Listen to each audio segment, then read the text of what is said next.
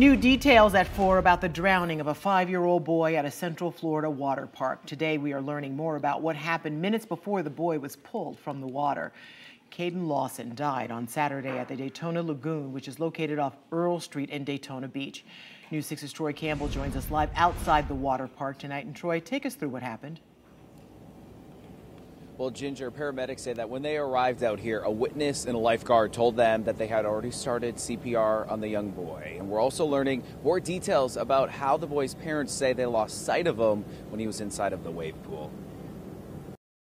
Just like that, they can be, gone. Parents outside Daytona Lagoon reacting to Saturday's drowning of 5-year-old Caden Lawson. Seen here in a photo on his family's GoFundMe page. That's why I came today. I was going to let them come with my son and daughter, but I want to come to the extra eye. Because you can never have enough eyes on the kids. Right.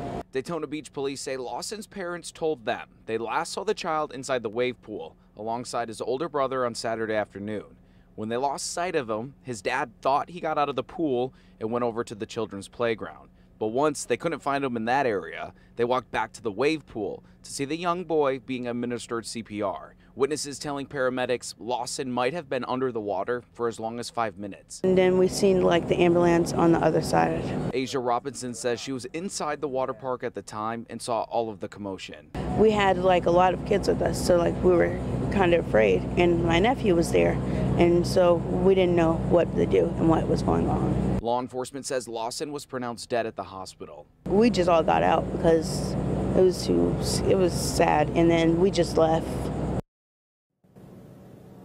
I spoke with the general manager here, and he says that they're actually offering up grief counselors to any employees who need to speak with somebody after what happened. Also, Daytona Beach police tell us at this point there are no charges against the parents. They're not facing any charges, saying that this all appears to have just been a horrible accident. Live in Daytona Beach, Troy Campbell, Getting Results, News 6.